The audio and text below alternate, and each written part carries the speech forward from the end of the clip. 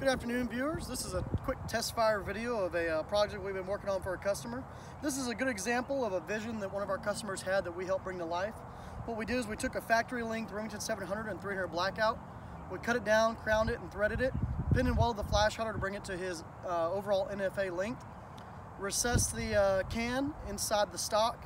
Laser engraved it and fixed his mag feeding issues. So we're going to do a quick test fire. We're shooting Remington factory subsonic 220 grain.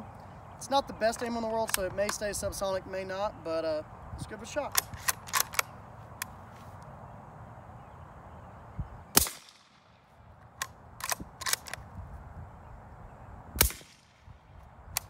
Pretty quiet, not super great, but no recoil. That's nice. Little steel target out there. That was a little louder.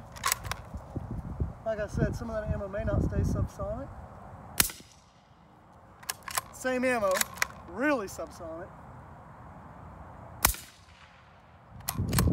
Alright, there you go, guys. If you've got a vision for a rifle and you want to put it together, check us out, Weapon Genetics on Facebook and Instagram.